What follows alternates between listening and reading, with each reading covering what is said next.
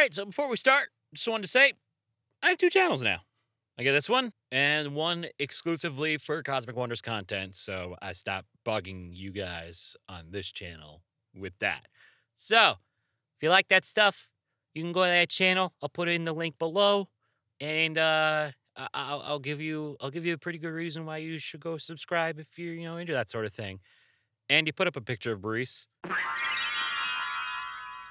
Thank you.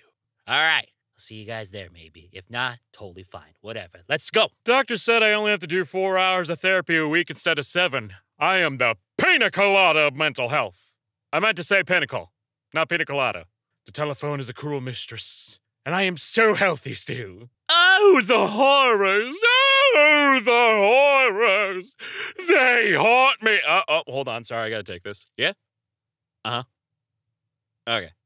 Sorry, my mom said we can't witness the horrors together anymore because you're bad influence, and I have to go do my calculus homework. Bye! Putting up hell as fake billboards in Ohio to start a dialogue. Well, I'm putting up Ohio as hell billboards in Ohio to continue the dialogue. And I'm putting up therefore Ohio as fake billboards in Ohio to conclude the dialogue. Wow.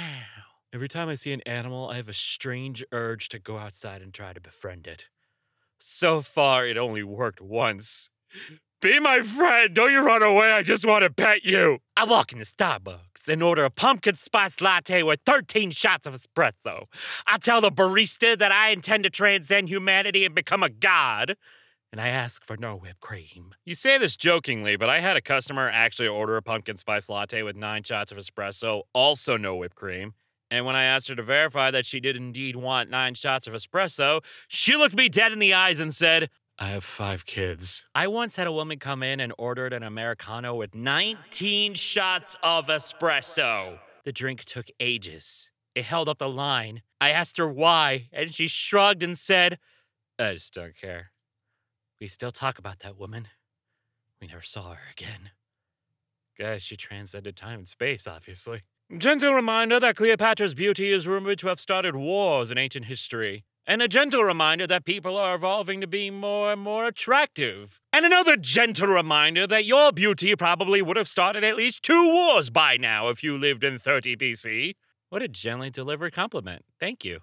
Well, time to build a time machine. I love when mages into Skyrim are like, you cannot even conceive the power I wield. Like, yeah, bro, that novice frostbite spell making me kind of fresh. Gonna put my mittens on. I am a master of the arcane. Okay, then why does it say Novice Necromancer on your health bar then? Okay, but to be fair, if I learned at least 1 conjuration spell, I probably would also start talking like that. When your family asks if they can read what you're writing. Not unless everyone gets real cool about a bunch of stuff really quickly. Yeah. Oh, my beautiful infant son. Untitled document.